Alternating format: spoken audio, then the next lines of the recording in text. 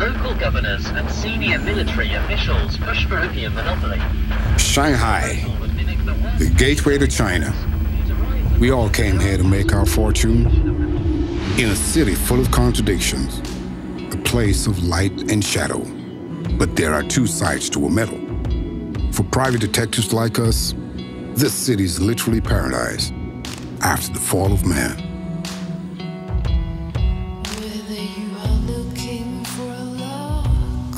The disappearance of a young woman is our first case. But this case is anything but crystal clear. All we know is that on the night of the disappearance, she was going to meet a Russian guy in one of those fancy bars by the river, close to a church. Unfortunately, we don't know the name of the bar. As we walked through the busy streets and circulated thoughts, a bar near the river, close to the church. Hell, which one of them many bars here could it be, huh? We don't have time to go around them all one by one, so we have no choice but to dig deeper and do some research.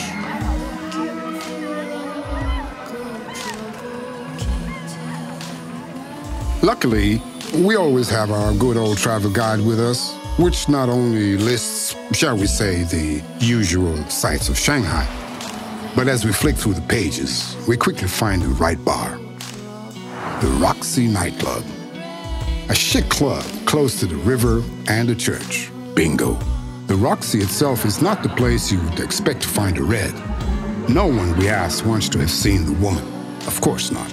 Now, when we're about to leave the club, a young Chinese man slips us a note in elegant handwriting that says, "If you want to know the truth, meet me in Garden Bridge at 11 p.m. Shanghai.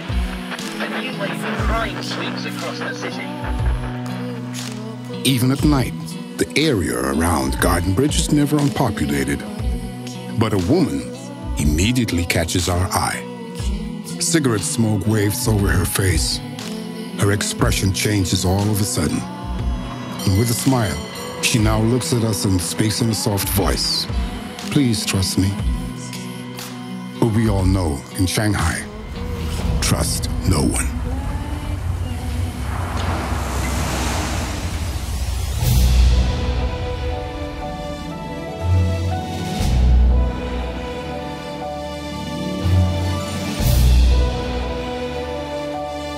Welcome to Shanghai.